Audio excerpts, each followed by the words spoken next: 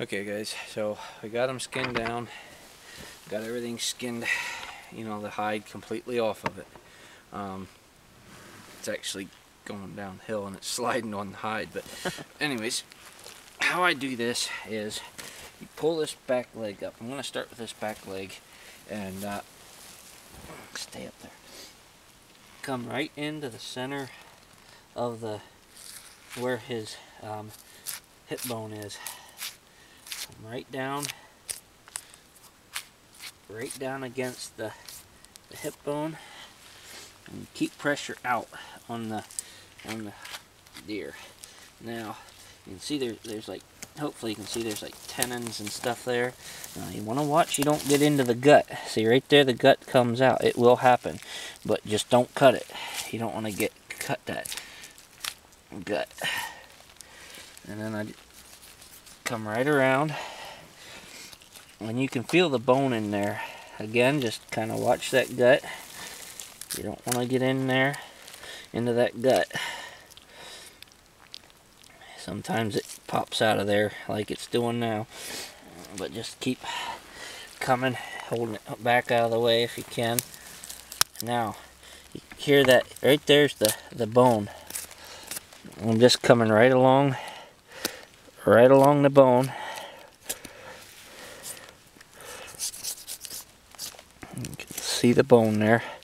Now I'm going to look for the joint, which is right there. You just kind of feel along there. You can see the joint right there. You catch that joint where the socket goes in, where the ball and the socket meet, and you just keep working around that. You work right around that bone, follow that bone on around.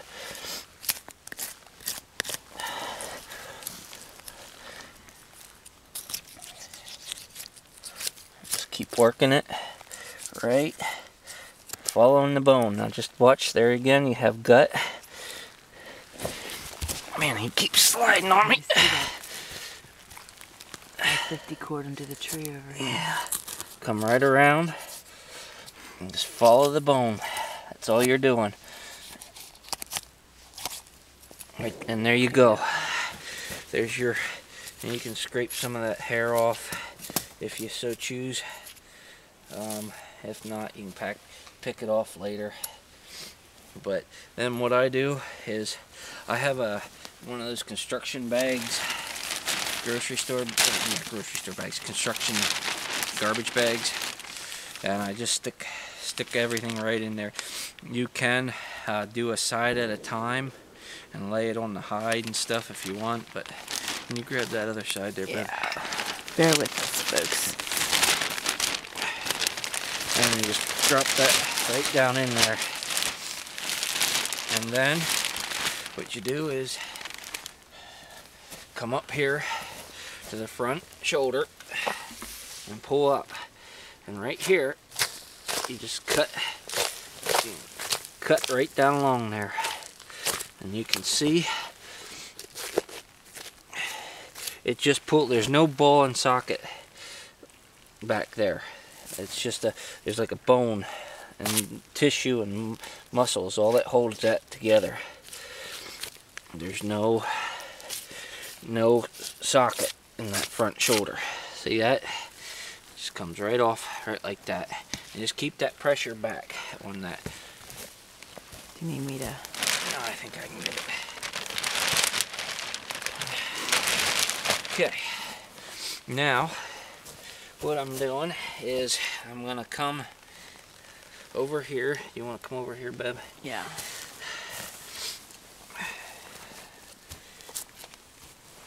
And now I'm gonna take the loin, the back strap out. Okay. So what I do is right here, you can feel where the muscle and the gut is. Right here. Okay. And just kind of cut lightly, and because you don't have to cut real hard to get through. There's like a little thin layer right here, and then that's what the meat you're after right there. Good stuff. And you just cut right along that. You can kind of see the line right here, how that runs. okay? Keep that with there's the brisket. Try and keep all this together if I can. I like to do that. Oh, there, I got into the rib and into the inside, which is okay because I want to get the heart out then. I like eating the heart. And So then you this know is the battery's flashing. oh crud. Okay, so what we do is then I'll take this and I'll come right in along here. Now along the backbone, you come follow your backbone right in and make a cut right along that backbone, right like that, and you can just feel it as you're going right along the back, right along the backbone. Now you come up here right along this top, you can come up and cut this front off right up at the neck. I'm sorry I'm going a little fast. My battery light's flashing. This cold weather's hard on them. But then I just skin right in along the rib cage. You can switch to my phone. Now, just want to follow that rib cage. Now back here, you gotta watch you don't get into the gut.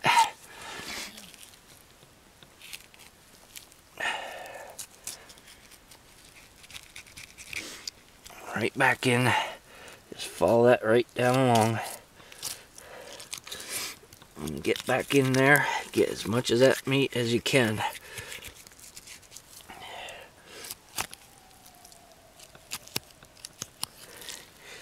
You just keep skinning it down till you meet up with your other cut, right like that. There, I made.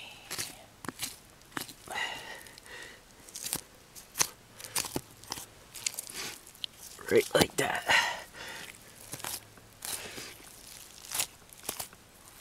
A nice piece of meat. Yeah, it's good stuff right there. And there you go. There's your back strap. Nice. Good eating right there. So, I'm gonna take and shut this camera off for a second and maybe let it warm up, and we'll see if it battery light goes a little better. I'm gonna do the same thing on the other side as what I did here, and then I'll get back with you. So, all right, I'll see you in a little bit. Okay, so what we're doing here is I'm gonna cut the neck off here. That's that front shoulder that's all blown up. Now I want to take come right around here. Now you can see there's like this line of meat that runs down along here, right in here. That's where his windpipe is. Okay, so you just come in there, come right down there, and you can cut that off. Pull that up, cut his windpipe right out of there, right like that. And there's his windpipe. Okay, so now, like I said, I apologize if I'm going a little fast. My camera's beeping at me, battery's low. Now, what I'm going to do with this here is come up here behind the head. I'm just cutting the meat down pretty much to the bone. And then I'm just going to take my saw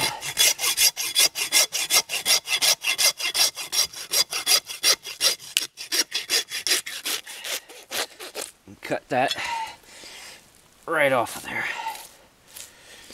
Cut his head right off of there. Now I'm going to come down here and I'm going to saw through that bone again and cut that meat right off of there. There.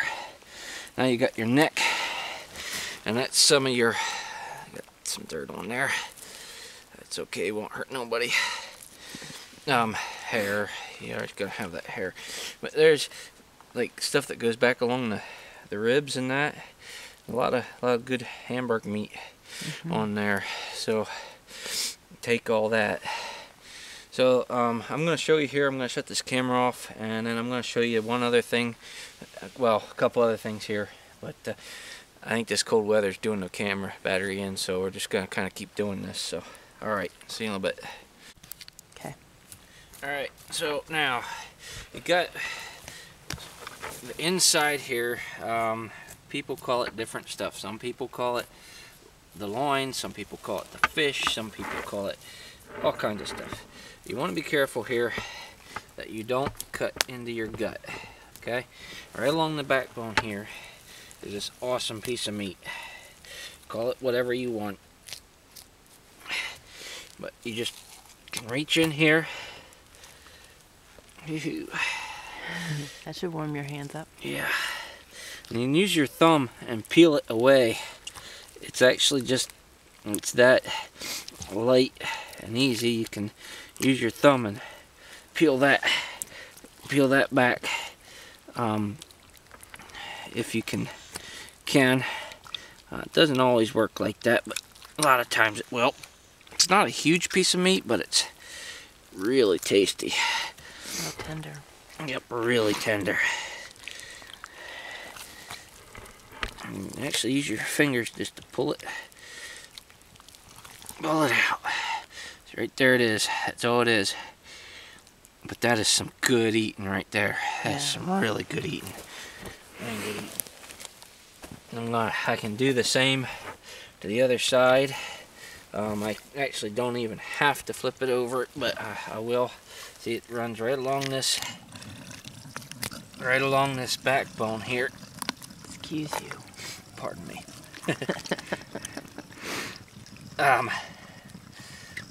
But you can just take and pull that with your fingers right off the top of his backbone.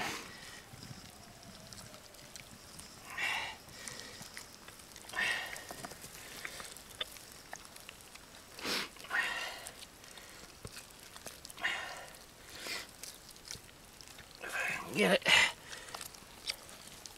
Sometimes you gotta just kind of cut just a little bit there again. Just don't get into your gut. There you go.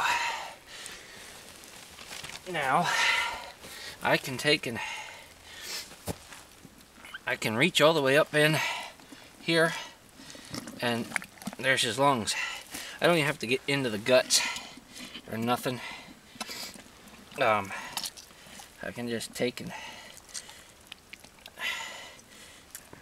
okay. Now I gotta get up in there. I might be able to do it right here through this hole.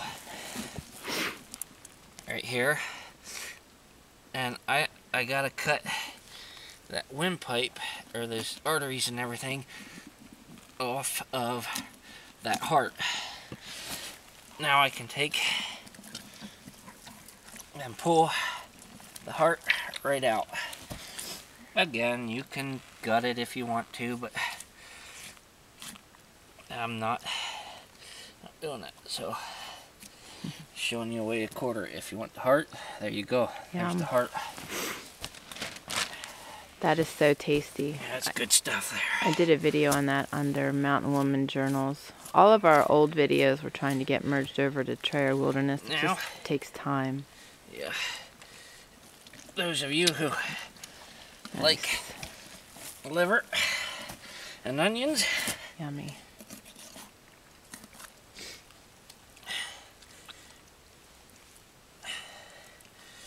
You can have your liver and onions.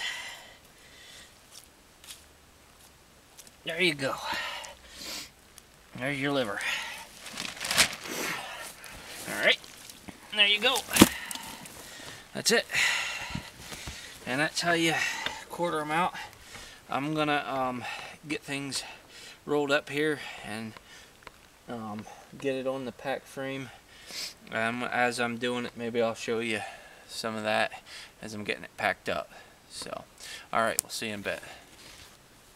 Okay, so what I did is I tied a loop on this paracord. I always carry about 10-12 feet of it around with me. No matter where I go, I always carry it around. But anyways, just tie a loop on there. That's what I like about these pack frames too, is they got these hooks here on the side that you can put your lash your, whether you're using bungee cords or whatever, lash your stuff on there. So then just come around, and I can hook on this one on the other side, and I can cinch that down, come back across here, cinch that down, come back across to here, cinch that down,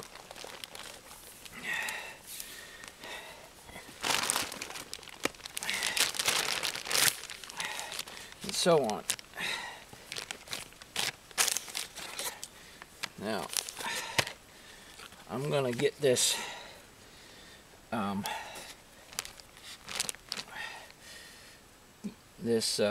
hide rolled up and get another piece of cordage, and I'm just taking and tying a slip knot and a couple half hitches in that side.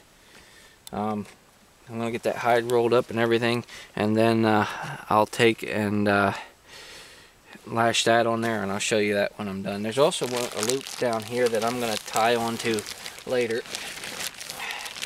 Right here on the bottom, there's a loop right there that you can take. Maybe I'll do that too. Take a bungee cord if you have one, and go there and come up and hook on like that. So I'll once I get that all lashed down, I'll show you the pack, and then we'll get on out of here. So, alright, see you in a bit. Okay guys, so we got her all lashed down. Everything's ready to go. And get this sucker up on my back.